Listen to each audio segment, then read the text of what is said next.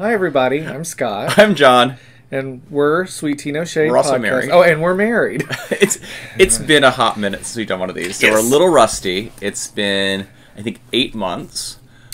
Yes, I was going to bring up the fact that Betty Ann has finally wore us down and has texted me every week for 8 months. Have you recorded an episode? Have you recorded an episode? And so... And we like, blocked her and got new devices and social media the whole time, and, Yes. like, she still tracks us down. Yes, So- Betty Ann is my mother. Yes. Many of you who watch us know that, but for those of you who are wondering who this woman is, she is a force to be reckoned with, let's just say. She is. And also, it's St. Patrick's Day. Yes. Happy St. Patrick's Day. Which I believe is some type of important feast day in Ireland, but not the let the whole country get drunk and dye everything green holiday that it is in the United States. Yeah. Also, I don't think in Ireland they do the thing where if you don't wear green on St. Patrick's Day, they pinch you. Did you do that in school? Oh, yeah. Yeah. So I don't know if that's something they do in Ireland. Right. Other important things. Last Friday, on the Ides of March, appropriately, Betty Ann turned... Yes. She was born in... And so that makes her... That's true. And we never thought she'd live to see her birthday. What's that? Like, you know, when you say like, your golden anniversary and stuff like that. So the birthday is the birthday. Oh, I see. And then because Betty Ann is Betty Ann, so, you know, like most people get traditional gifts for anniversaries and stuff like that. She has a list of what we're supposed to get her every year. That's true. So last year for her birthday, I got her I think this was her birthday. I got her a subscription to Fat Quarter Shop, to their cross stitch. She's more into cross stitch these days than she is into knitting. Right. So, and I, being the bad son that I am, have not gotten her a gift for her birthday, which was this year. To be fair, what she wanted was a rattlesnake. Right. So we have not been to places where we can get rattlesnakes. So how would you even ship a rattlesnake? Do you think Betty Ann cares about that? That's true. She's like, I want my rattlesnake. It's my birthday. It's my year. Right. So, happy birthday, Betty Ann. Happy birthday, Betty Ann. Consider well, maybe this could be her present, is this episode. So I don't want to do precedent on that one. That's true. Because then she'd be like, oh, it's Mother's Day. Do a MEP episode. Yeah. Oh, it's July 4th. Do an episode. That's true. Oh, it's President's Day. Do an episode. Exactly. Because she's the president of us. Yes. So, but anyway, it's been a while. And I am just getting logged in here to Ravelry just in case we need to look up any patterns or anything. Yeah. Because I think our last episode was in July of last year, 2023. I thought you said it was June. Might have been June. Yeah. I can't remember. So it was fun because, like, we were trying to remember what we did in the last year for projects. And it was kind of like archaeology. I was, like, running around, like, looking in project bags, looking on Ravelry, just like, okay, what did I download?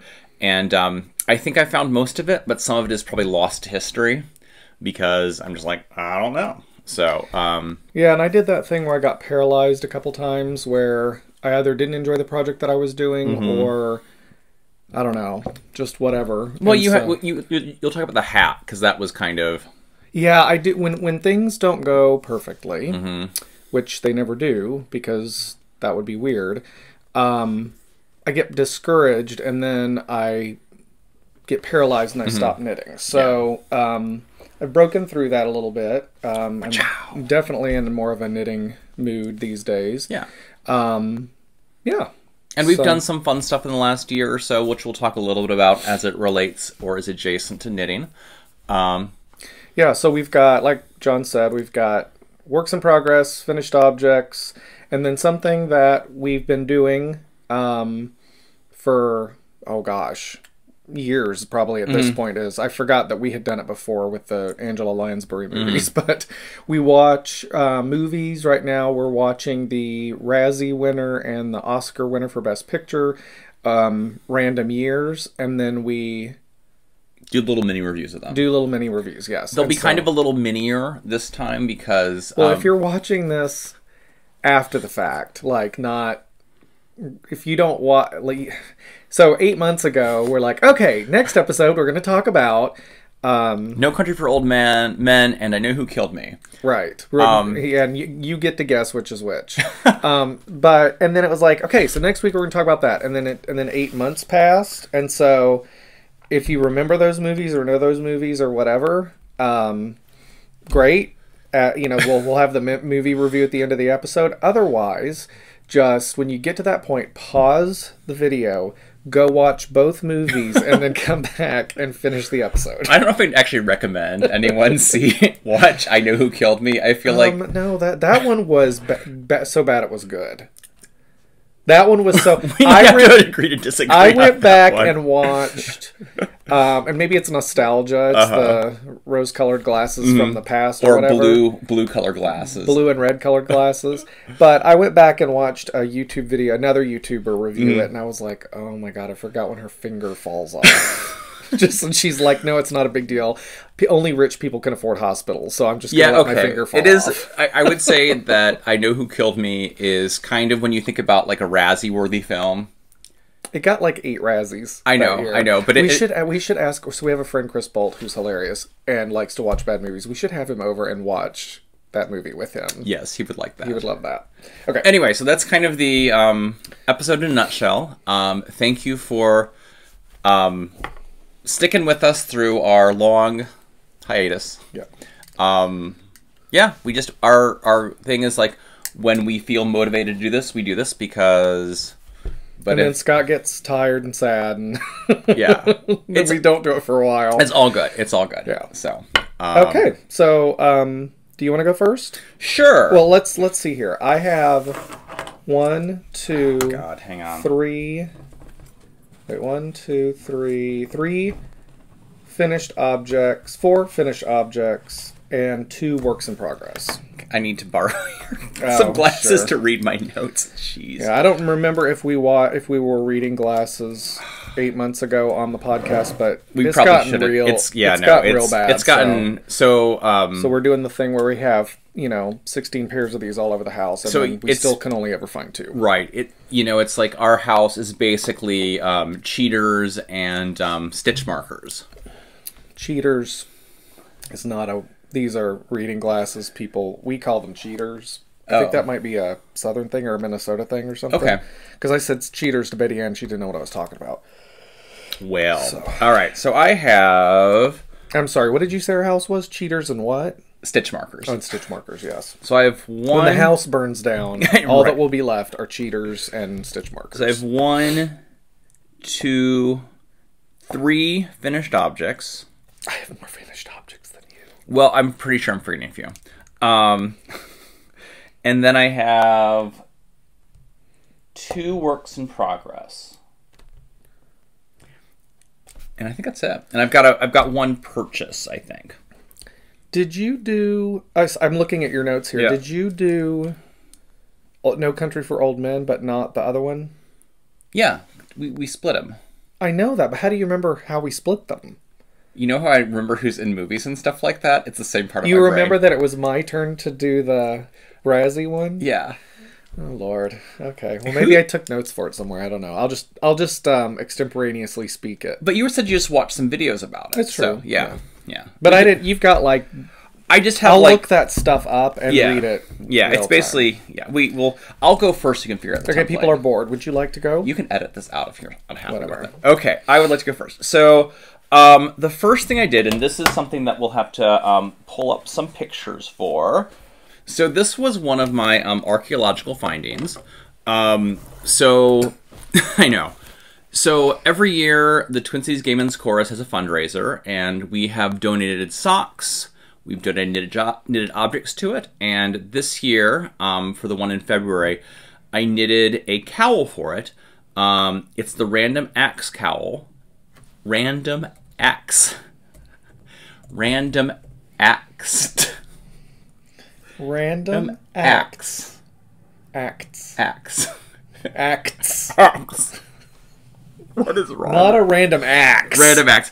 Random acts. Acts. Like Act 1. Random acts. There you go. Cowl.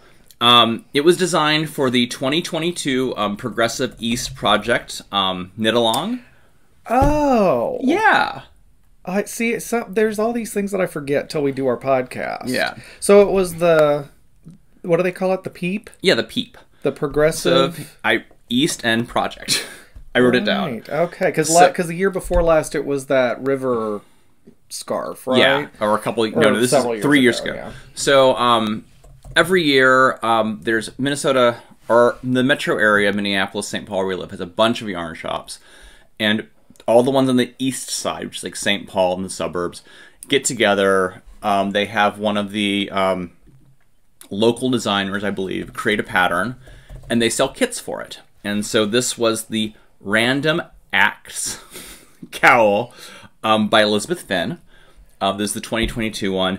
And I bought my pattern, so they sort of assembled kits, and I bought my pattern at 3 Kittens Needle Arts, which is kind of one of our local yarn shops. So it is completed. It has been given away and auctioned, so someone out there has it.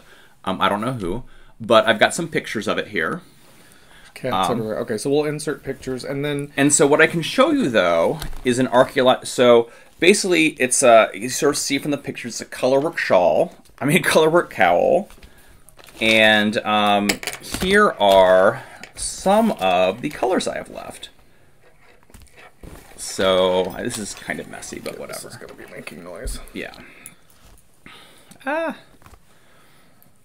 So, I really, really liked this pattern. We need Betty in here because she likes to ball up little bits and pieces of yarn everywhere. Yeah. So, I think y'all can... She's like a dung beetle that way. My God, you're so mean to your mother. She's been nothing but nice to you for her years. So anyway, there's not much. This is not. Yeah, no, I kind of yarn chickened this one.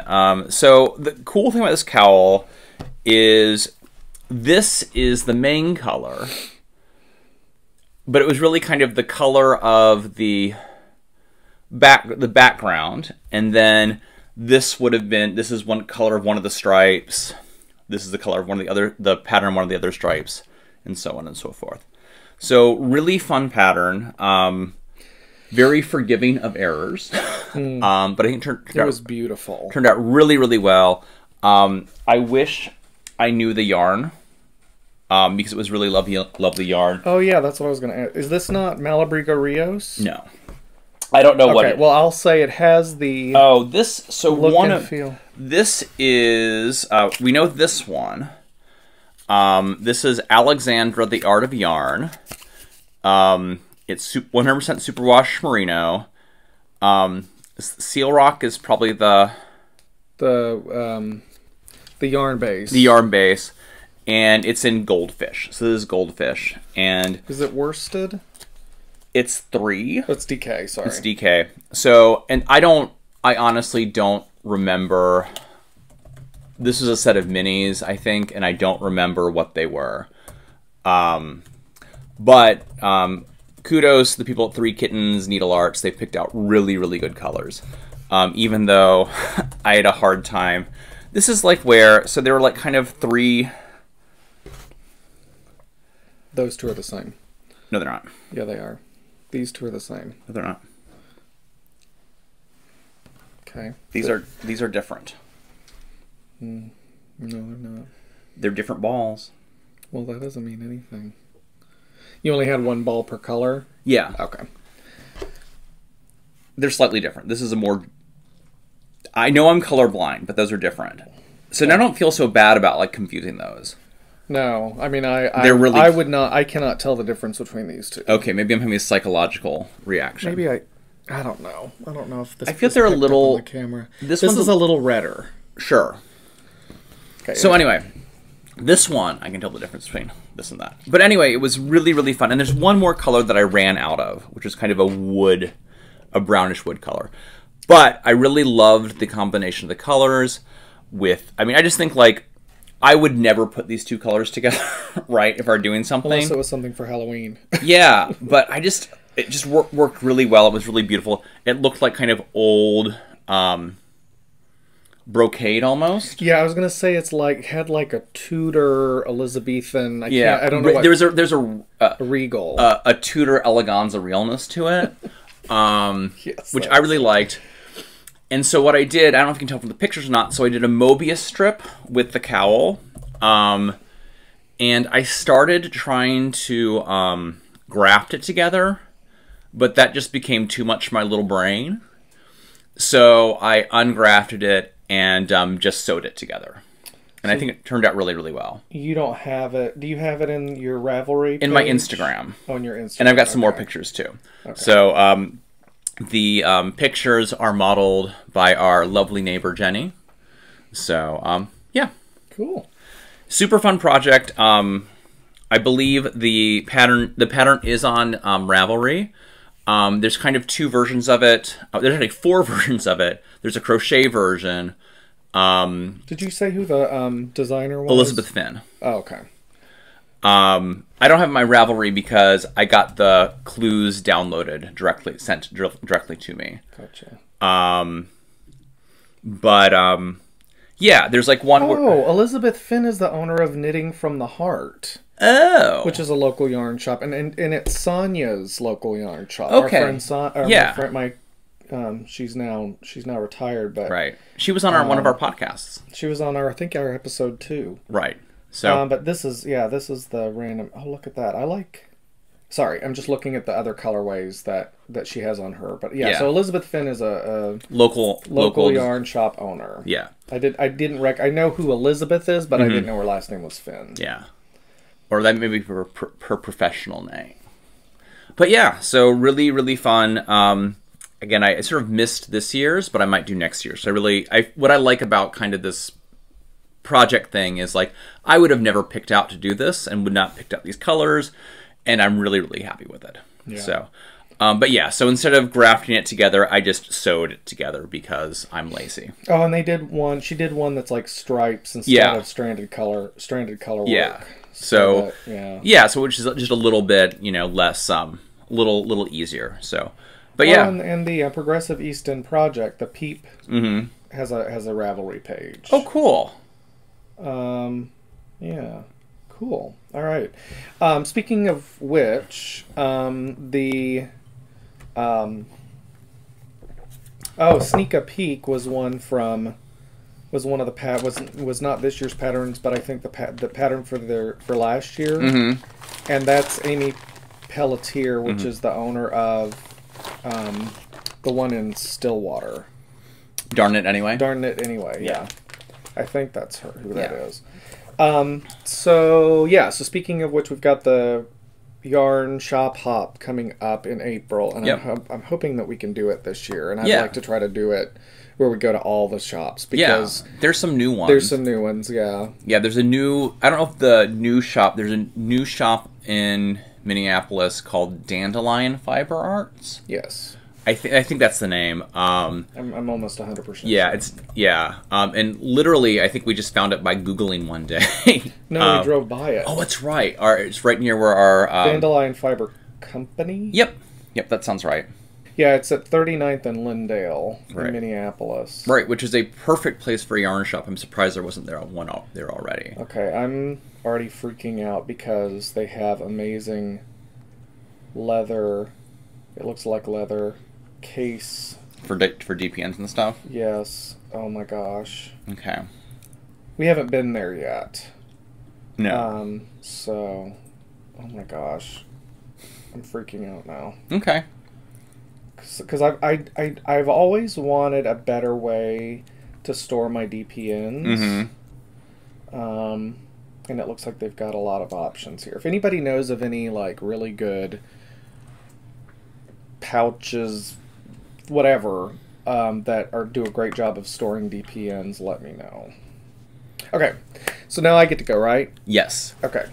All right. So, so I knit a hat for my friend Gio.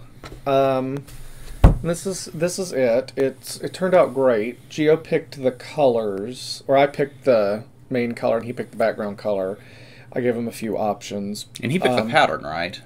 Yes, that's right. He picked the pattern because we knit it. I knit it from the Knitting the National Parks book by Nancy Bates, and what she's done here is that each of the patterns is designed by inspired by. There's 63 hat patterns, and they're inspired by the national parks. And so he chose. Yeah, and I don't think I'm not giving anything away. She chose the Badlands pattern, which is in North Dakota. He wanted to do a. He wanted me to knit one that he had been to. It's inspired by a park that he had been to. So it turned out really great. Here's the problem. I just want to say that I think the colors are awesome. It's really close to like what she picked for the colors in the pattern, and I just love. I think this little sort of traveling. Was that done through like cables, or is it done by like switching? It's done by slipping. I forget what the technique is. It's like you're crossing. It's like crossover almost. Yeah, and it's. I mean, it's basically a way you could do cables, but it's. And I can't. It's been so long now since I finished it that I can't remember the technique. But it was a technique that basically allowed you to switch. I'm going to do this. My favorite thing, which is the inside of a colorwork hat, which I love. Okay, here's the problem. And you did the folded brim too. Oh yeah, so that's another thing that I like to do with all my hats is I knit. So let's say this is, I don't know, 2 inches brim. I like to knit double that, then fold it over and pick up. Do you provisional cast on for that? Okay. No, now these days what I do is I just literally fold it over and just pick the 2 up and start the next row by each stitch, and it just I like it better than provisional cast on or whatever. So it doubles the thickness of the brim for your ears, and I like the way that it looks. Here's the problem. I struggle with color work when it comes to the fabric not being tight. And I did not go up a needle size for this, the whole hat is color work almost. And so when you put it on, it's like I can't get it past here. And I have no idea what this looks like right now. It looks like a Smurf hat. It's like this is so tight and not stretchy that I can't get it past there. So on one hand, so I guess what I'm wondering is there a way to block this such that I could stretch it out or something so that it would fit? Like aggressively block it or something? Or would that end up making the whole hat look weird? Because we thought about doing it on a balloon. Yeah. So... But I'm just like, is it going to make the whole hat too big? Well, but I think if you do a... And so I guess, here's the thing. I'm interested in what people's thoughts are, like how they would handle this situation. Right. Worst case scenario, we aggressively block it, either with pins or with a balloon or something like that. And then if it doesn't work, I'll just knit it again. Yeah. It was fun. Poor Gio waited all winter, and he kept saying, "Is my hat done? Is my hat done?" In a nice way, because I think he had a classmate that was a knitter, and he wanted to show his classmate the hat. But I just never finished it, and I finished it, but then I'm like, well, I got discouraged and disappointed and got angry because it's not stretchy at all. And you can't get it on your head. So anyway, more to come on that, but I'd be interested to know what people's thoughts are. Yeah. The yarn, I don't have the notes available to me for what the yarn is. I'll put it at the bottom of the screen, or I will have put it at the bottom of the screen. I can't get to my notes at the moment to see that. So, yeah, so that's that. That's what the yarn is. It was a, well, let me look at the pattern. It called for US size 5 needles, worsted yarn, and it's got a chart in the book. Yeah, so it was a lot of fun. Oh, it's a right-leaning crossover. And a right-leaning and a left-leaning crossover. Right. That's right.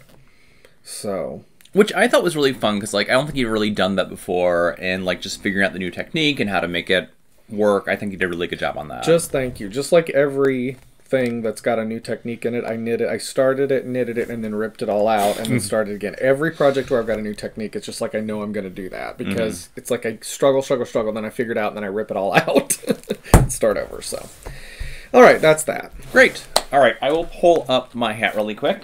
So this was just a hat that I knit just because I liked the yarn. So this was a ball of yarn, and I don't know where the band is. It's not on the inside. No, I don't do that. But it was a it's a graduate. Is that what it's called? Where it starts with gradient. Gradient yarn. I don't remember what it's by. I'll model it. Yes. But the colorway is called Mount Doom. So the idea is, here's the bottom of the mountain, goes on up to the top. So, and the pattern I used was Enchanted Evening Cap pattern by Amie Ochsenfeld of Happy Little Yarn. I just wanted a really pretty simple hat pattern to follow. I kind of did what Scott does, where where I did the double layer of the brim and folded it up.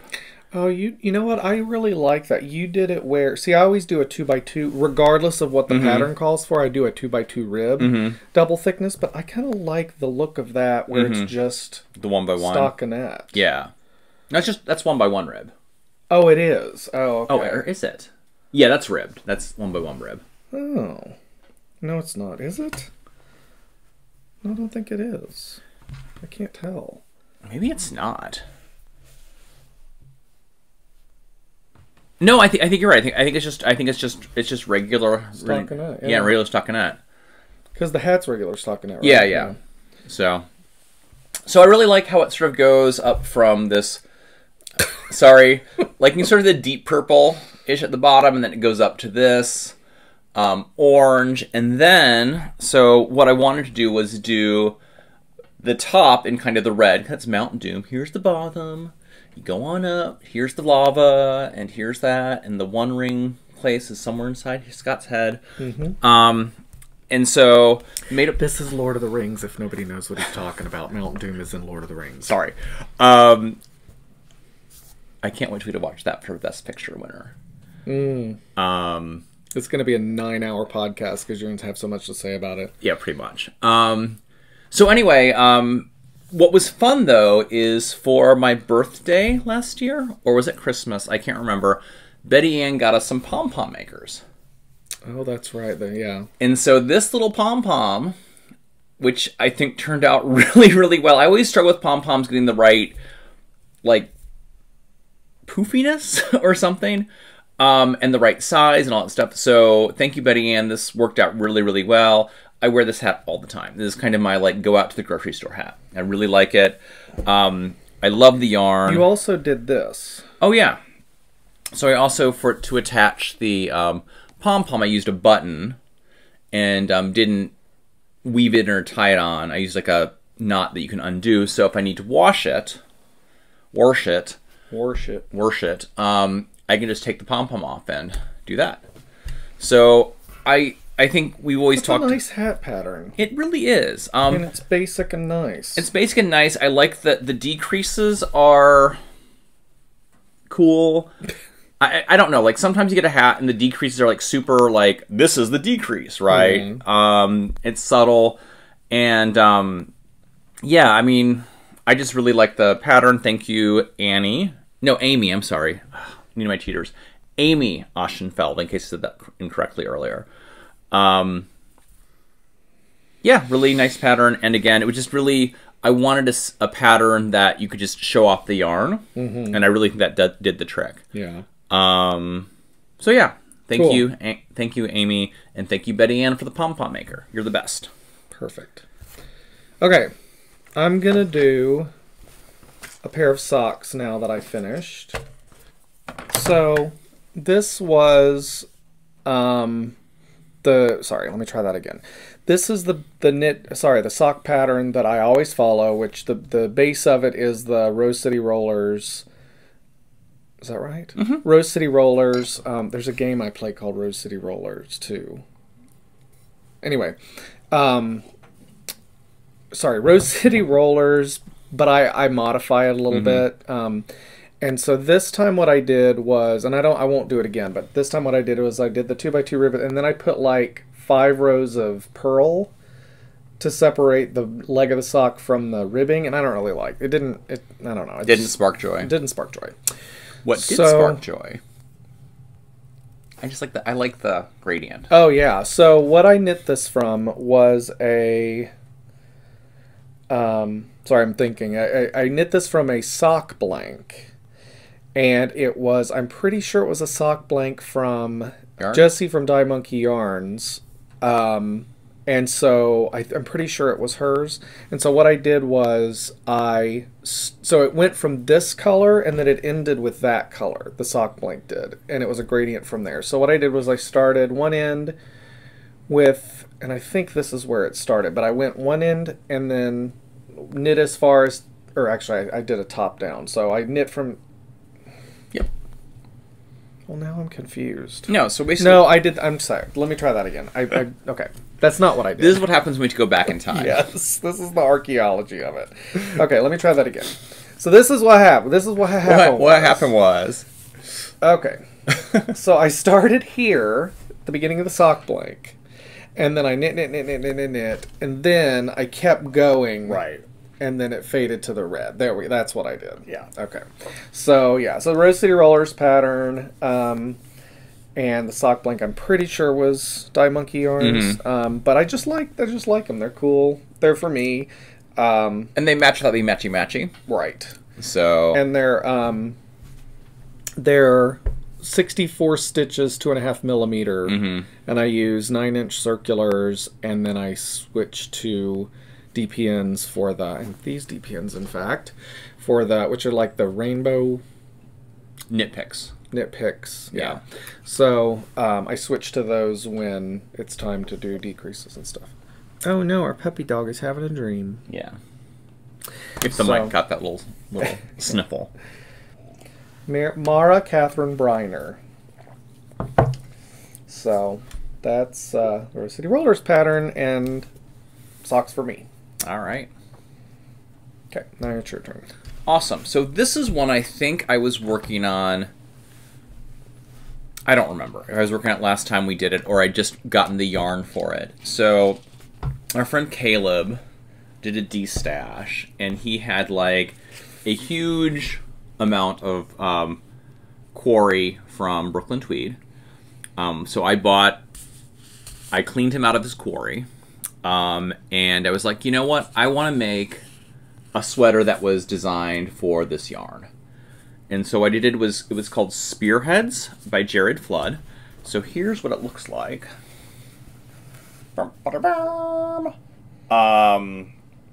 And what was interesting about it is at the time that I was trying to find the matching color, there was some issue where they were changing mills or something like that, so they weren't making quarry anymore.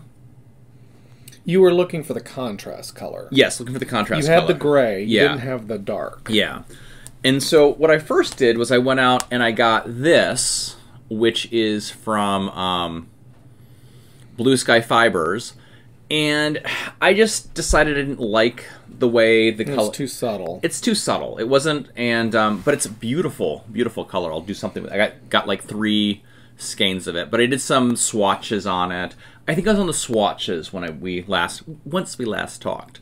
And so I was like, And then in the meanwhile, quarry got reestablished, and I found this at the Yarnery, which is called Cast Iron. In St. Paul, Minnesota. In St. Paul, Minnesota. So, quarry is chunky weight, made with wool, American wool. It's a non-treated wool, so it's really nice and, I don't know. This is cast iron. Cast iron, and this is granite. Oh, and it's woolen spun. Woolen spun. That's another thing about it. Yeah. And this is granite. So yeah. Targhee Columbia wool. Oh, perfect. It's like they tell you. Yeah. So yeah, finished this sweater. It was my first, second yoke sweater. And yeah, really, really happy the way it turned out. It was a pretty quick knit, and I did, tubular cast-ons for the sleeves and the bottom. Was that cast-ons or cast-offs? Cast-ons, because it's a bottom-up sweater. So the sleeve was, you started the sleeve here? Mm-hmm. Okay. With a tubular cast-on. So yeah, I really like how it worked, how it looks. So let's talk for just a minute, because Sure. I want to get people's feedback on this. The one thing you don't like about this sweater, and you've had this problem with other sweaters, the only reason I haven't had this problem with sweaters, because I've knit like one sweater, Right. is that the neck hole ends up being too large. Yeah, it ends up being like a boat neck, Yeah, almost. and so I remember Justin, Caleb's husband Justin, talking about that with yoked sweaters, and he's experienced enough and knowledgeable enough to adjust and whatever, but like how...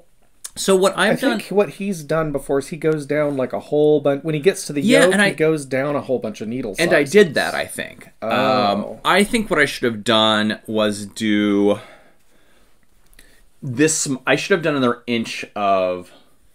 Yeah, of neck. And would you continue to do decreases? No, because I think it would just go in... It would just be more... There'd be an extra little bit more of the neck. Yeah, but it's... I mean, I don't know what I'm talking about necessarily, but like that's not going to decrease the hole size. That's just going to make it go up. Yeah, but I think even having it go up a little bit would make it sit a little higher on the neck. Yeah. But I think, though, that it would be worth, like, doing some decreases... Yeah. Maybe on either side of this part, so that it cinches up a bit. I don't know. That's. I would be interested if anybody has any recommendations, or if anybody knows of like a pattern or a book, or a podcast or something where people talk about that problem and address it. So, I actually got a book that I think talks about it. Oh, that's right. But we'll talk about that in a bit.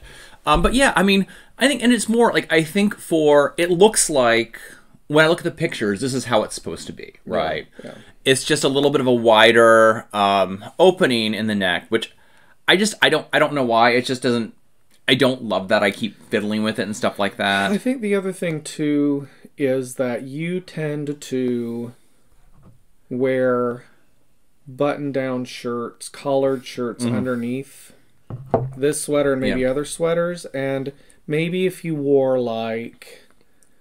a t-shirt or a tank top or something underneath it, it wouldn't bother you so much. Maybe. Because what ends up happening is you've got the collar and then it shows like... Well, and the collar gets all weird and bunchy and stuff like that. But anyway, I've worn it out. To my credit, I've worn it out a couple of times, and I do like the look of it. So yeah, I mean, I think it's a really... The nice thing about it is because it's this chunky yarn, it was a really fast knit. It's a really pretty knit, and it's a very good pattern. So, I like it a lot. Very cool. So, all right. So I'm going to now talk about my... Oh, I'm gonna spend just a second on my other finished object, my last finished object. So hang on. My last finished object, I'll put a picture in. It was a baby blanket that I made for our friends Dane and Emily, who live 2 doors down, and their new baby daughter, Delphina. So cute. We just hung out with her the other night. Yeah, she's very cute. And so what I did was I used this Stitch in Time blanket by Kay Jones from the Bakery Bears. And it was a pattern that Betty Ann had bought me recently in the last year. And what Kay Jones does is it's a blanket that allows you to use up bits and pieces of your fingering weight yarn. And so you end up making squares out of 9 mitered squares in different colors, and then there's like a border around the 9 square blocks, and then you piece it all together. What I did was I bought a whole bunch of different colors of this, I would say, chunky or bulky baby blanket yarn. Yeah. Different pastels.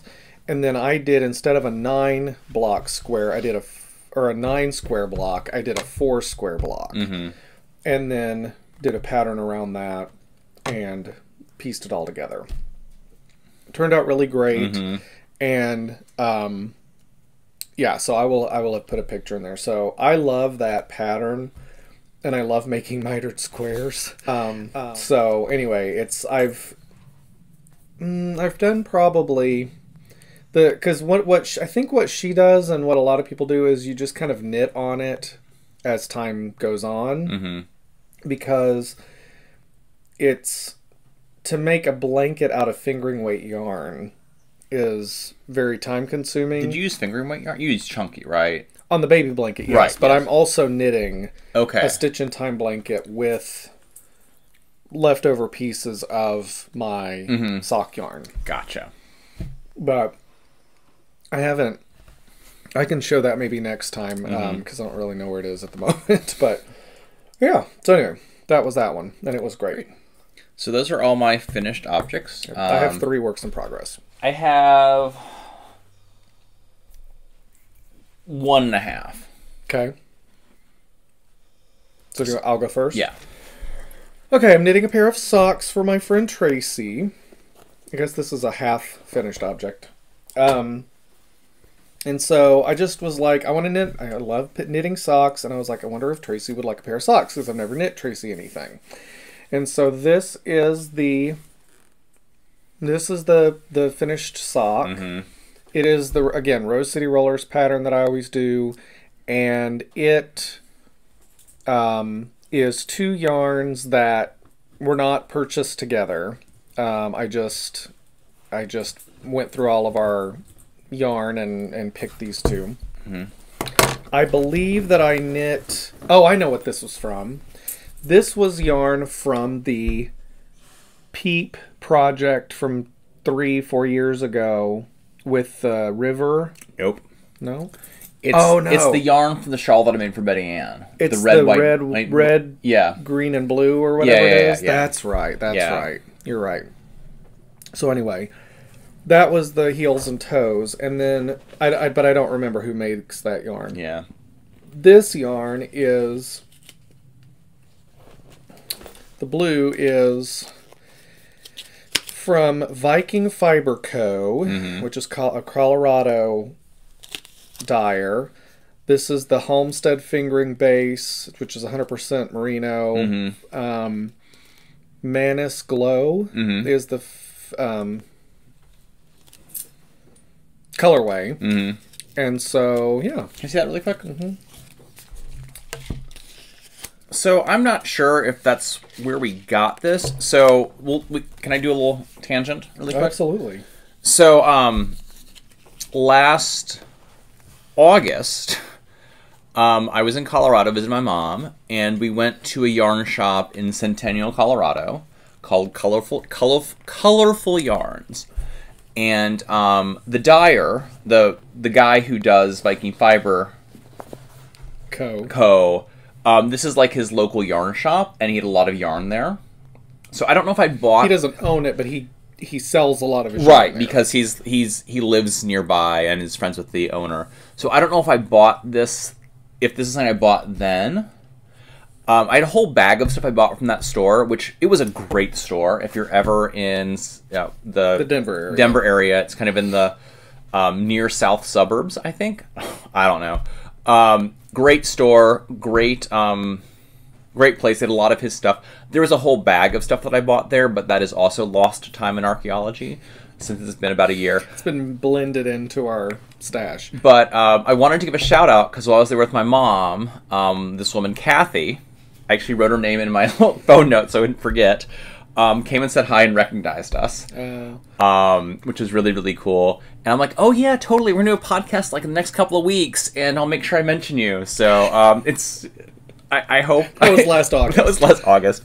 So I just want to say shout out to Kathy for being so nice and recognizing us. And yeah, it's a great yarn shop, and I really like his yarn a lot. Yeah. He does really cool colors. I think I got something... Well, this is great. This yarn really shows off stitch definition. Mm-hmm. Yeah. And it's...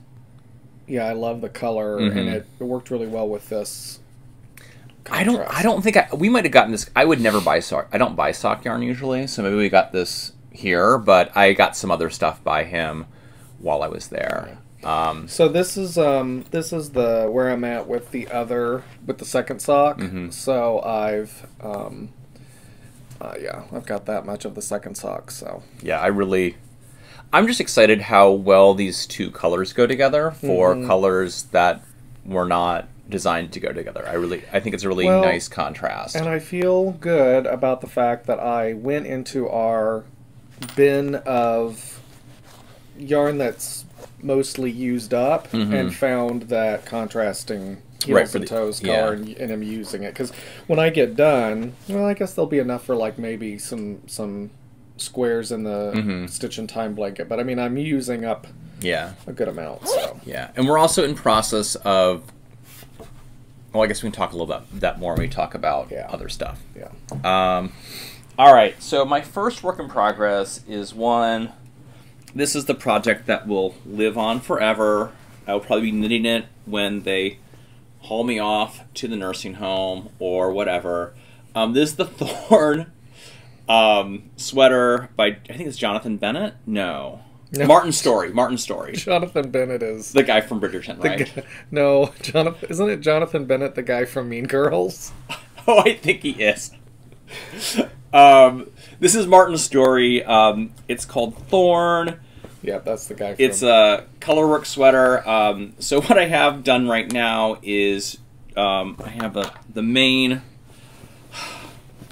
I've been working on this for so long. So what I have done is the back panel, one of the side panels. Because it's a you might have said this already, but it's a piece together cardigan, and then part of one more side panel, and then I've got the sleeves and put it all together. So why does this have this piece here like that? So what this little piece right here will eventually, this is the the button band. The button band, which what happens is you make all the pieces, you sew it together, and then you do the button band and attach it as you do it. Which I don't necessarily... I mean, I guess... I don't know. I feel like it would have been easier just to do this in tarsia going up. The pattern wants you to do the button band separately and then sew it. But I'm just going to do it and then just attach it to the side when I do it. But so I've been working on this project for a long time. It's just it's pretty complicated color work, and it takes attention. And when I'm in a healthy place about this this sweater, I'll get up in the morning before work and do like 2 rows before and 2 rows after, and you can get a lot done. But when I'm feeling like I can't possibly do it anymore, especially because I feel I was making good progress and then just sort of stalled out for a little bit. But it's nice to have it. I really, really like how it looks. I love the colorwork pattern. Yeah. At some point it's going to be done. It's going to be epic. I keep making up occasions where I'm going to finish it and wear it, and they keep passing me by. But this Christmas or something. So that is my my perpetual work in progress. But I think last time I showed it, I was only this far done with it. So, this and this is 8 months worth of work. So when you're doing other stuff too. Yeah, exactly. So cool. But yeah, I remember I took this to Italy with us, and it had been in progress for a long time. So it's predated the pandemic and all that good stuff. Well, speaking of sweaters that go on forever, I in my beautiful Walmart project bag. This is a sweater that John and I started on together, and John finished it, and I have not. This is the Ivalo sweater by Drops design. It's a yoked sweater, and it is or a round yoke sweater, and I'm going to do it as a turtleneck. Mm-hmm. John, you did not do it as a turtleneck. Well, and for this one, I got the collar right. So I don't know what I did with this one. I should just do that. Oh. Yeah, because it's a yoke sweater, and I really like what I don't like about the one I made is it's too long. Yeah. So I'm going to try to fix that, but go on.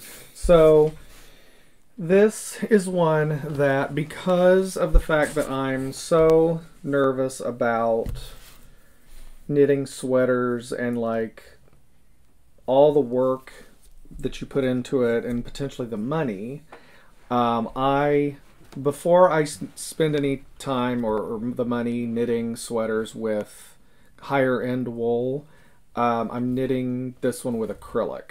And I did the only sweater that I finished, I did in acrylic as well. It was like an acrylic wool blend. Mm-hmm. But that just makes me feel a little less panicky about wasting yarn and stuff like that. So this is all Red Heart Super Saver that we got at Joann's, literally. Mm-hmm. And so this is... I've shown this before on the podcast, but this is where I'm at. I'm casting off for the... Or no, I didn't cast off. That's just where the stitches fell off. The nice thing about this stuff is it doesn't slip down. No, it doesn't. I thought you finished a sleeve, though. I did. You? I'm going to show that. Okay. So anyway, this is where some stitches got pulled off by our cat or dog. Lovey dog right there. He's taking a nap. Aww. Anyway, so I'll put those back on. But acrylic, it's really easy to pick those up. And it's a little small for me, I'll be honest. It might have been the right size at the time, but I've gained a little weight. So I've either got to lose that weight or... I don't know, maybe I can stretch it out or something like that. But so right now it's just white stockinette. Okay. And then I was going to pull the bag out of the way, so. Oh, yeah.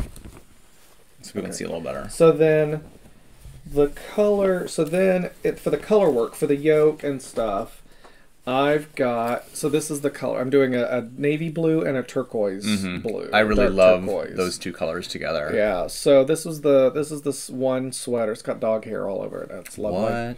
What? So this is what the sleeve looks like, and so the it's kind of an elaborate yoke, with like kind of a knots and crosses motif, from what I can tell from looking at it.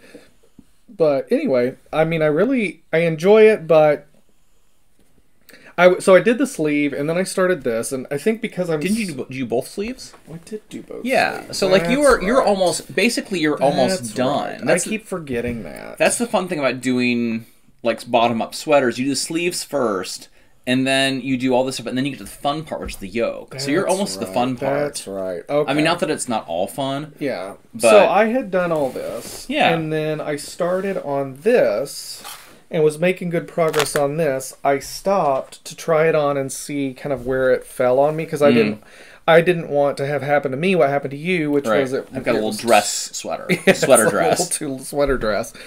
But then I had it in my bag, and the dog like sat on the bag or something like that, and it pulled. And we've got 1,000 of those things that you put on your needle so that stitches won't fall off. But I always forget about it. Yeah. So all these stitches fell off, and then I was like, oh god, I don't want to deal with that. Right. You just need a moment. You need like 45 minutes with a documentary about Colts, and you'll be fine. Exactly. So maybe I'll do that today. Yeah. So anyway, that's that, and it's Red Heart Super Saver yarn, and maybe it'll motivate me to lose the 20 pounds I want to lose. So okay. All right. That's that. So you've got one more. One more work in progress. So this is my next work in progress. So this is it's going to be a sweater vest. It is called Alberta. It's another Brooklyn tweed pattern, which apparently I'm really liking these days. Look at that dog. By Jared Flood. So the yarn I'm using is... It is... Oh, Lucky Irish Tweed. I'm sorry, that was offensive. It's Lucky Tweed for St. Patrick's Day by Kelburn Woolens, and the colorway is Tomato, or Tomato. It's got a shamrock on it and a horseshoe. I feel like it's very appropriate for St. Patrick's Day. And so I had purchased this yarn to make a different sweater vest. It was a pattern. It was a... what would you call a sweater vest that you button in the middle? A button-down sweater vest? Yeah, I guess. Sure. A button-up sweater vest? Yeah, a button-up sweater vest. It is made in Ireland. Yeah. It was called, like, A Vest for Charles, and it was from this designer who did all these Jane Austen-inspired knits. I started it, got about maybe 6 inches, and I had gauged incorrectly, and it was the size of a baby blanket. Like huge. it was like it would have been a caftan if I'd actually gotten done making it. So, but I really liked the color, and I really wanted to make a vest out of it, and so luckily I think I have enough yarn to make this. So the way this thing works, and then did the tubular cast on for the bottom, which the tubular cast on, it is a lot more work, but I love how it looks. Pause that thought. So Okay. speaking of that, one of the things that I was worried about with these socks, because they're for Tracy, I know her foot size or her shoe size, but I don't, you never know how things are going to fit on people's feet. So I wanted to make the cast on stretchy because that can be a bottleneck, so to speak. And so I almost 100% of the time do the Long tail cast on. Well, I tried, I think it's called the knitted cast on, where you knit a stitch and then you go around and add it to the needle, and you knit a stitch. You do like you're knitting a stitch. You go in knitwise, and then you wrap it around and put it on the needle. I cannot believe how stretchy that cast on is, and I'm going to be doing that for like everything, unless I do tubular. It takes a lot longer, but it's kind of a fun technique. And the long tail cast on, the edge looks really nice. Yeah, because I feel like the long tail cast on, sometimes you get your edge looks very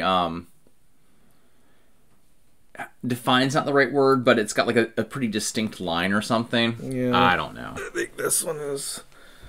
Yeah, it definitely has a line, where this one doesn't have a line. It looks like it's more closer to the tubular. So, anyway, go ahead. Sorry. So anyway, I love this yarn. It is so gorgeous to knit with. I'm so excited about this. What I'm excited about, or scared about, is the way this pattern works is... Instead of doing armholes and neck holes. There's a ton of little armhole. Anyway, it's for little people. Little ton of arms.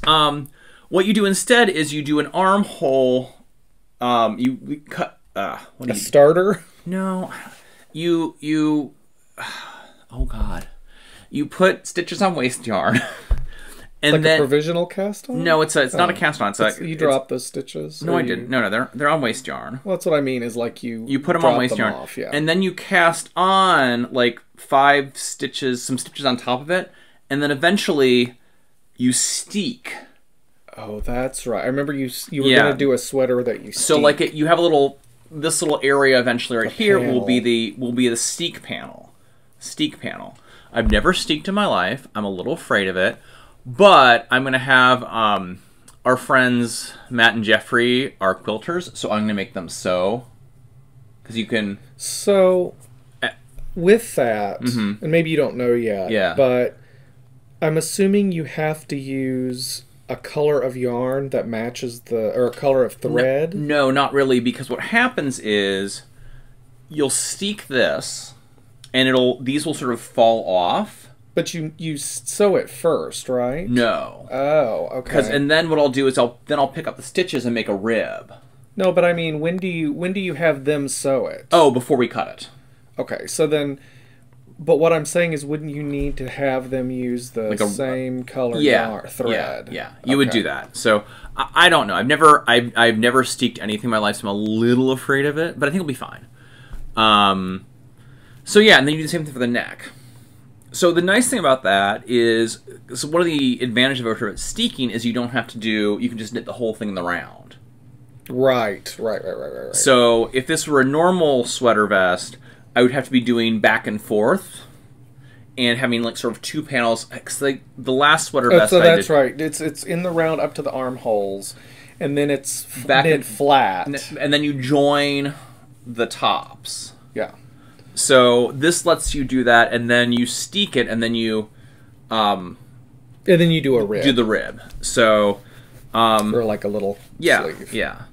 So I'm really excited. No, I guess it wouldn't be a rib. So it's like a V-neck sweater with little... So I'm excited about this. I think it's going to work out. Fingers crossed. So yeah, it is quite lovely. I'm excited about it. I was excited to get to the part where we're doing the steek panels, even though, again, steeking scares me. But I've never done it, so we'll just see how it goes. All right. And I've heard if you sew it, it's not hard. Yeah. So So anyway, is there steeking instructions in there? There are. Well, there's sort of. I'm sure that like somebody like Very Pink Knits has some. Oh yeah, no, there's a million steeking tutorials out there. So. All right, so my last work in progress. This is something that's gone on for a long time. Oh look, there's that hat. Which one? I like Nakoma's hat. Oh, it was in that bag for some reason. Well, I think who knows. Okay, so for a long time. Let me try that again. I started this. It's a hat. It's a Sockhead Slouch hat. And I started it a long time ago. And it's with slub yarn. Mm-hmm. Slub yarn? Slub yarn. Slut yarn? No. Slub yarn. Slub yarn. And it's called like cowboy or denim. It's not Trilogy Yarns cowboy, sexy cowboy or whatever. It's like, I don't know. I didn't save the thing. So, what's my point of this? What's the point of the story? So John and I play every week. We have since the pandemic. We have been playing Pathfinder with a group of friends in our neighborhood. And Pathfinder, for those of you that don't know, is an offshoot of Dungeons and Dragons. So there will be periods of time where it's a very conversational game, mm-hmm. and also. Sometimes so when you're just playing the game and it's kind of like a storytelling game, and if you're kind of not really an active part of that part of the story, there's opportunity to sit in it. Mm-hmm. The other thing is when there is the battle part of it, and you're fighting monsters or whatever, it's like a regular game where, or board game where you take turns mm-hmm. in a round. And so depending on, and each round can be rather complicated, and so depending on how many people are playing, mm-hmm. it can be a while you're waiting for it to be your turn. And so I cannot sit still. I cannot sit still and just exist. I have to be doing something. And so if I'm not careful, I'll end up like reading the news on my laptop, or I'll like do my email or whatever, and then you're not paying attention to the game. Mm-hmm. This, when I'm knitting, I can be doing like present, basically. I can be present. That's a good way to say it. So I'm doing the decreases. The problem is that really the best thing to knit while you're doing Pathfinder is something you have to think about, and so you don't think about. That's what I meant. Okay. Something you don't have to think about. And now that I'm doing the decreases, what I should have done is had stitch markers, mm-hmm. and then just that stitch marker would tell me it's time to do a mm-hmm. decrease, but it didn't have stitch markers with me when I started the decreases, and I didn't want to wait. Mm-hmm. So I started the decreases. I think I'm like way off with the decreases, but it's really this yarn with the Sockhead, it doesn't matter as much, it's not gonna right? matter. Yeah. So I just need to put stitch markers on before tomorrow when we play, because last week I couldn't knit, didn't mm-hmm. have anything to knit, and I was going insane. Yeah, just sitting there. This yarn is so cool. I like the colors, and I like the. It's got little blips on it, yeah. little fuzzy blips, like almost like it came undone. Yeah, but I really like it. It's very cool. And I was just knitting it. I've only knit one other sockhead, and I knit it for my friend Nate, and I was knitting it for myself because I had never knit that pattern before, and so I was just knitting it, and I love knitting with sock yarn, and I love knitting just yards and yards of stockinette. Yep. So I was like, okay, I'm just going to knit this for myself, and then as I was doing it, I was like, this hat is literally my friend Nate. Just the color and the yarn and everything, it was like very much him. So I gave it to him, and then I started this one, and I have no idea if I'm going to keep it for myself or if I'll give it to somebody else. The goal is not the product. It's the process. It's the process. That's so weird. I don't understand that at all. I know. So literally, I don't know what I'm going to do with this hat. But as soon as I finish this hat, I'm going to start another sockhead. Gotcha. I'm always going to be knitting a sockhead hat. It's a great way. I mean, while I'm doing we'll discuss in our upcoming segment what is going on with our yarn in our house segment. We may have accumulated a bit of a stash over the years. And so it's really nice to find projects that you don't have to go out and buy new yarn for. Yeah. So that's I've bought so much sock yarn at this point that I will be able to knit sockhead hats and socks for the rest of my life and never run out of yarn. Yep. So that's my last work in progress. Great. I'm going to talk some acquisitions. Oh, I'm sorry. Before I forget, the sockhead hat pattern, Sockhead Slouch hat. Kelly McClure is the designer, and there's a sockhead hat, a sockhead slouch hat. Sorry, I was just a sockhead cowl. That's right. So I'm doing the sockhead slouch hat. So. And I think I made the sockhead cowl for a friend of ours once too. So, okay, acquisitions. Yes. So we'll do the easy ones first, and then the ones with the more complicated story behind it in a second. Okay. So I've got 2 books. This is the Handy Book of Top-Down Sweaters by Ann Budd. I picked this up because Budd. I don't know. Has she been at a thing we've been at before? Anyway, go ahead. Sure. So anyway, there is a pattern that some people I've known have done. It's called It Takes a Village, or It Takes a Podcast. I can't remember. It's a cowl, where basically it's a pretty detailed thing, but basically it's a cowl that's obviously way done, or a knit along, whatever, and it really walks you through everything you need to do to knit a sweater, starting with picking the yarn, gauging, measuring, and all this good stuff. And it uses this book as kind of the way to determine your pattern size and gauge. So it's actually kind of fun. I've never done that before, where I've taken, usually I get the pattern and meet gauge, right? And for this one, again, I haven't started it, but I've got the yarn picked up, is you pick out the yarn, find the gauge that you find appealing, and then you make the sweater pattern fit the gauge. Which, that's how What's-Her-Face does it. And is it Andrea Maurer? No, who's the person who does fruity knitting?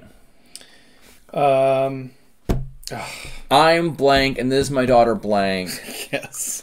She's wonderful. She's wonderful. She's great. But she always does that. Fruity knitting podcast. Yeah, I've always been really impressed by that, because I'm like, oh, that's how you should do it. You should find the yarn, find the gauge that looks right, and then adjust the pattern. So apparently this little cowl goes all the way through that and does that. So I got this book. I'm excited about it because it looks like it's just a way to, it sort of walks through how to do top-down knitted sweaters. And so hopefully with this one, you can sort of, and there's several patterns in it too, but like that's the mechanics of measuring and getting gauges. And I've always been a little intimidated by. So I'm hoping to do that and make a lovely cardigan at some point. So that's fun. Great little book. The other one I got is this book. This is a total Instagram thing. This is by Linke Newman. I believe she's Norwegian. Before we go on, I think the reason I'm remembering Ann Budd is because I believe that she owns or works at or teaches classes at River City Yarns, which is, I believe, a local yarn shop to the Grocery Girls. Oh, it's in Canada. Okay, well, I mean, clearly, if it's in Canada. No, I mean, yeah, no, it's okay. Yeah, that's where I think that name is ringing a bell. Ann Budd is where I remember that name. Sorry, so this is literally, I was on Instagram and saw one of, I think either she had knitted or someone else had knit one of the, I think it was actually this sweater, and I was like, holy crap, this is amazing. So I mean, it's half ambition and half yarn pornography. So yeah, they're Norwegian sweaters. I really like her. She's got an Instagram, which is really great. And her stuff is just beautiful. I like she has a lot of things where they're yoked patterns, and then the color work goes like down all the way, and yeah. And so we're also going to Norway this summer, so it seemed appropriate too. Norwegian forest sweater. That sounds up my alley. I know. So yeah, it just really, look at that. That's kind of hard to see, but yeah. Just really, really gorgeous. And she's got some like that have dog shapes in them and stuff like that. They're really, wow, very pretty. Very cool. So yeah. So yeah, she's got a great Instagram with the patterns, which is how I discovered it. And like literally, I saw it. I think someone I follow had did one of her patterns, and I was like, oh my god, that's a fantastic. That looked beautiful, and I'm like, I should do that. And then, of course, bought the book. So yeah, those are my 2 book acquisitions. The next one, which is kind of fun. So last December, Scott and I did a river cruise in Germany. In Central Europe. Central Europe. Germany, Austria, Hungary, with a little stop and brought in Slovakia. It was fabulous. That was where I did a lot of the knitting on the cowl. So what had happened was, on the way, so we flew into Munich, which was kind of the first stop on the trip, and that weekend, that part of Germany saw more snow. It was like a record. It was a record. In Munich. And before we even left Minneapolis, we were on our way to the airport, and they're like, your flight has been canceled. And we're like, oh dear. And it was, what we didn't realize at the time was it was the flight from Amsterdam to Munich that was canceled. Our flight from Minneapolis to Amsterdam was just fine. Yeah. So like all this snow fell in that part of basically Bavaria, Munich. Like the Munich airport was closed down. The trains were closed down. Like we couldn't get, And the airline from Amsterdam to Munich was KLM. And the flight from Minneapolis to Amsterdam was Delta. And so we got there to the Minneapolis airport, and we're like, our flight's canceled. And the Delta, I mean, it was like the Delta people were like not understanding, and like, it wasn't their fault, but it was like, it was just the coordination between KLM and Delta. And and the guy who helped us once they figured it out. Yeah, they figured it out. It was great. And so I can't say anything bad about the airlines. Like, you obviously can't fly into an airport that is closed.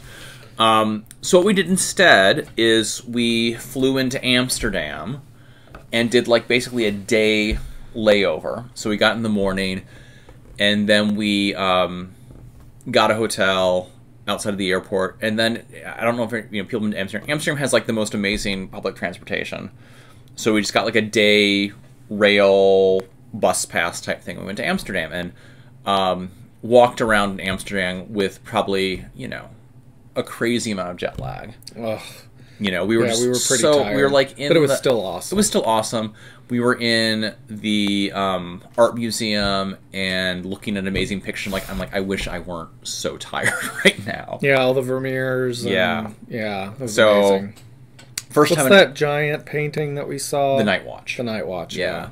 So I mean, it was amazing and super cool. And our first time in Amsterdam, and it was cold and it was really like, it was kind of like we had the city almost to ourselves because, you know, it was December, which is kind of off season. It was like early morning, so they had like waffles, hot waffles with chocolate and ice cream. It was know, we walked the red light district at 10:30 in the morning, which is probably like that was hilarious. It was, you know, it did not look like it just looked like like a regular. Area town, part of town. So yeah, it was really cool. So what we did do while we were there is, as all good knitters do, went to Stephen and Penelope. Yes. So did the Stephen West's yarn shop. So with his friend Penelope, which was really, really fun. Very cute store. Very well organized. Yes. It's not the largest space, but they've got a lot of stuff in there in a good way, and it's very well organized. Yeah. So, got obviously the bag, and then this is the yarn that you bought.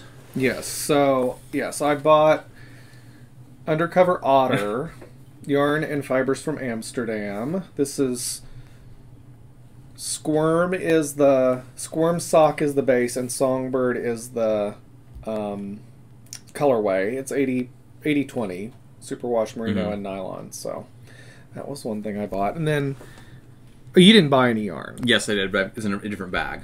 Oh, okay. And then I bought this. Oh my god. Which is, why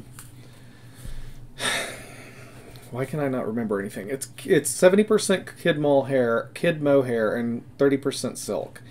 It is made by, okay, well, I've got my glasses right here. Punk Rock Unicorn. And it's Bangkok is the name of the colorway, and I bought it because I recently knit a pair of socks for my mom and a pair of socks for my aunt, holding kid mohair with sock yarn, and I really, really enjoyed that. And I was kind of wishing that I had found.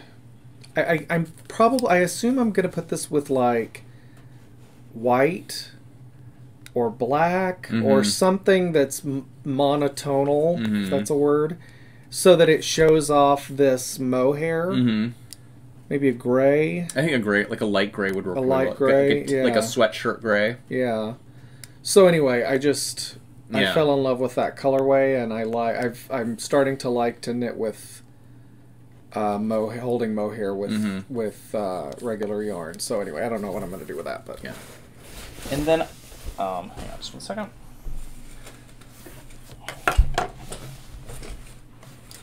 And then I was like, well, I'm going to buy stuff for a pattern. So I bought yarn. So Stephen West has a pattern called Brio Clava, which is a baklava. Is that what it's called? Or a balaclava. Balaclava, which is done with brioche. So I got kind of two color brioche. So I got two things of yarn for that. The colorway, and it's done by Tandem, which is, I think it's actually West Wool. I think it's their brand of wool. Yeah. It's Tandem Brackish, Moose. So yeah, Brackish and Moose are the colors. Oh, okay. So I started on it, and then I'm like, I think I need to re-gauge. I was trying to do it on the boat, and I guess that we had them wind this in the shop. We must have. Because where would it? Because I remember starting this on the. I thought I started this on the boat. I don't remember them winding yarn for maybe us. Maybe I didn't do it on the boat. I can't remember. Okay. So anyway, started this. It's feeling a little weird. I'm gonna start over. Frog it and start it again. So anyway, that's our acquisitions, I'm sure there have been more in the last 8 months. It's mouse, not moose. I just saw it. Oh, you're right, it is mouse. So those are our acquisitions. We've been trying to... This is going to be a 9-hour podcast. I know, it's okay. It's 8 months worth. We're getting caught up. So at this point, we're going to transition to the movie review section of our podcast. And if you have not watched, like I said, if you've not watched No Country for Old Men or I Know Who Killed Me, pause it, watch those movies, and come right back. Right. So I'll start with the Best Picture winner for, is it 2007? Well, 2007 was the award year. Yeah. So this is the Best Picture for 2007. Oh, no, I'm sorry. 2007 was when the movies were released.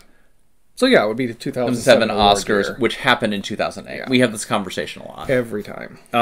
So this is No Country for Old Men. It's a Coen brothers film. Ethan and Joe Coen, who are actually from Minnesota. They grew up in St. Louis Park, which is a suburb right near us. First-string suburb right near us. So it's kind of go Minnesota pride, yay! And it's based on a Cormac McCarthy book called No Country for Old Men, same title, and was the Best Picture winner that year. It also won Best Supporting Actor for Javier Bardem, Best Director, and the Coen brothers won it together, which was the first time you had a co-director winner since Jerome Robbins and Robert Wise for West Side Story in 1961. Thank you, Wikipedia. And then Best Adapted Screenplay.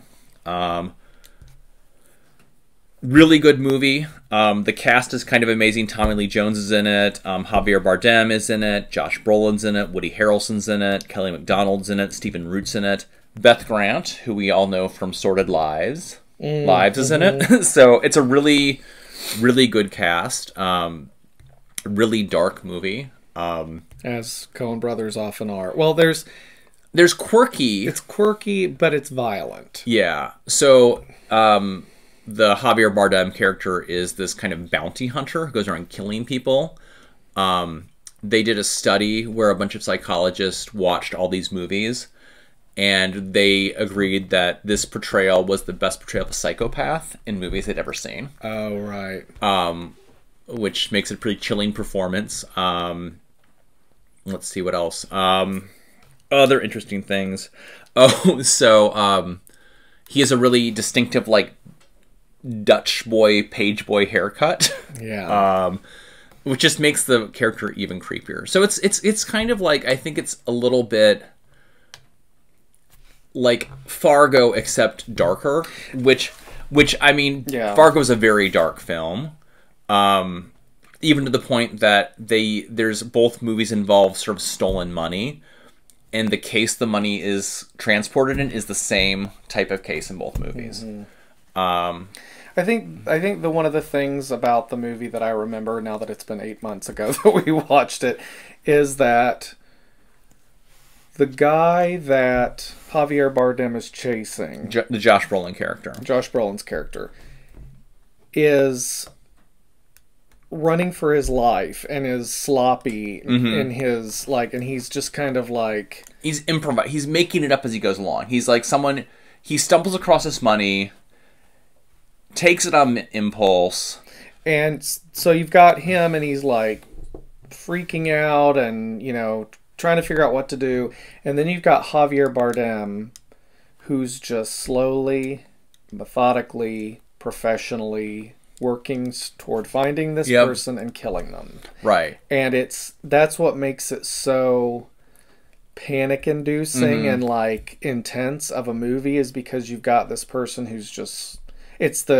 almost like a horror film, right? Yeah, it's not the Fox and the Hound, the Tortoise and the Hare, right? Yeah, where the hare is just like, you know, and then the tortoise is just slowly, methodically, one foot in front of the other, and it's just. And then you have the sheriff, who's played by Tommy Lee Jones, who's trying to.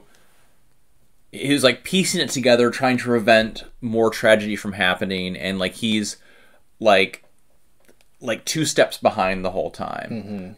It's interesting they're talking about in the movie, there's these 3 main characters, is the Josh Brolin character, the Javier Bardem character, and the Tommy Lee Jones character, and they're almost never on the screen together. So, really good movie. Really, really dark. If you don't like violence, don't watch the movie. Yeah, if you don't... Yeah, and the violence is just really disturbing violence.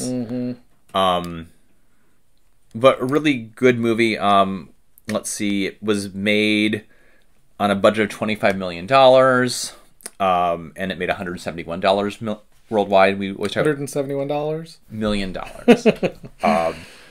Yeah, I mean, I think if you haven't seen it and you're interested in... If you like Coen Brothers movies, it's definitely worth seeing. I thought it was a Western. Before having watched it, I thought it was a Western. Yeah. And it sort of is. Yeah. But it's set in the 70s, right? Yeah, yeah. And I'm trying to remember, where does the title come from? It comes from the book. Doesn't Tommy Lee Jones make a statement about that, though? Well, it's from the Yeats poem, Sailing to Byzantium. Okay. This is no country for old men. Gotcha. Is the opening line to that. And one of the themes is Tommy Lee Jones is This is like his last... Yeah, he's a West Texas sheriff, and he's like the senselessness of the violence is like, he's like, I need to... This world doesn't make sense to me anymore. Yeah. And this is kind of the case, or this is one of the things where he's like, this world, I don't belong in this world anymore because what's going on is so not understandable. Yeah. So... Cool. All right. Do we want to talk any more about that one, or do we want to switch? I don't think so. I mean, if we had done this podcast when we had just seen it, we'd have a lot more to talk about. We're talking about memories and memories at this point. Right. Okay. So then the Razzie winner for the year of 2007 was I Know Who Killed Me, which was a Lindsay Lohan movie. The director was Chris Syvertson. And it was about a woman who was abducted and tortured and killed by a sadistic... No, so she wasn't killed, sorry. She was abducted and tortured by a serial killer. Right. So... It's also an upper. Yeah, right. So... Lindsay Lohan's character disappears, and they find her on the side of the road in a ditch. And... she'd been mutilated and all these things. And so once she kind of comes around and starts talking to them, she's like, I'm not, whatever the Lindsay Lohan's character's name was, she's like, I'm not that person. She's like, I'm a exotic dancer. Right. I think she was Aubrey. Sure. And then when they found her and she woke back up, she said her name was Dakota. Right. And so she had to have her arm and her leg amputated because of what had happened to her.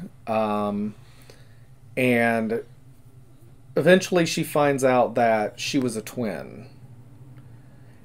And so... And I'm trying to remember, where did Aubrey go during all this time? So what happened was... Because I can't remember. So they were twins that were separated at birth, right?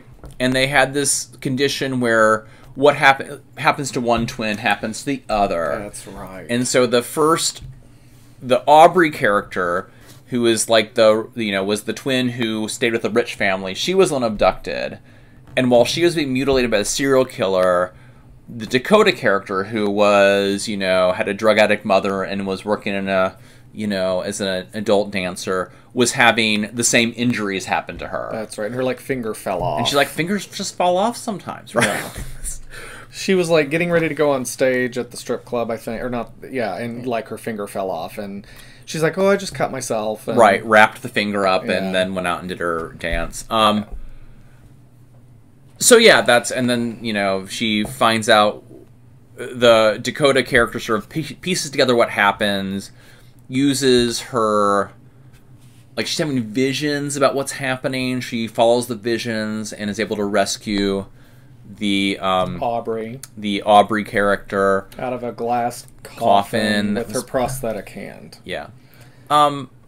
it's and like we're making it sound bizarre. It's more bizarre than that. It's a really odd film. Yeah. Like when it came out, it was kind of at like Lindsay Lohan was trying to like make a big comeback. And I had forgotten about this, but like she went into the hospital during the making of the movie, and then she got an appendectomy, and then the appendectomy became infected. Yeah, and there's all these rumors that she was like... And then she went into a rehab place for a month. Yeah. Yeah. And I mean, I thought she was actually pretty good in the movie. Like... Well, I think you and I both, like, love Lindsay Lohan. Yeah. And I want her to I want her to succeed, right? Yeah. She's a very talented actress who's just kind of had a weird career. And we watched her friggin' Hallmark Christmas movie where she was playing the ski person. So, yeah. Budget was estimated to be $12 million. It made $3.5 million on opening weekend. Eventually, the top gross worldwide was $9.7 million. So, it didn't make its money back. And won a lot of Razzies. Won a lot of Razzies. I think, like, I feel like had you been, like, at home one night and you're watching USA Up all night and this movie came on and Shannon Tweed was in it, you'd been like, this is a really good USA Up all night movie. Yeah, it was, and I think the other thing you and I talked about is, like, there was an interesting movie in there somewhere. Right. But... It was, yeah, I mean, I would not recommend. Yeah, would not recommend.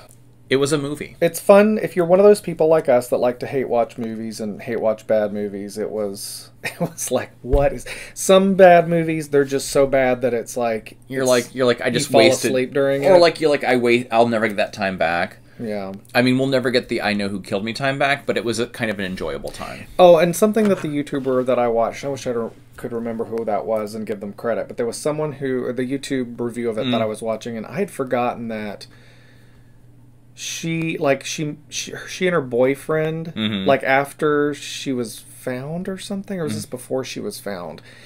It must have been before she was found. Like she's hanging out with her boyfriend.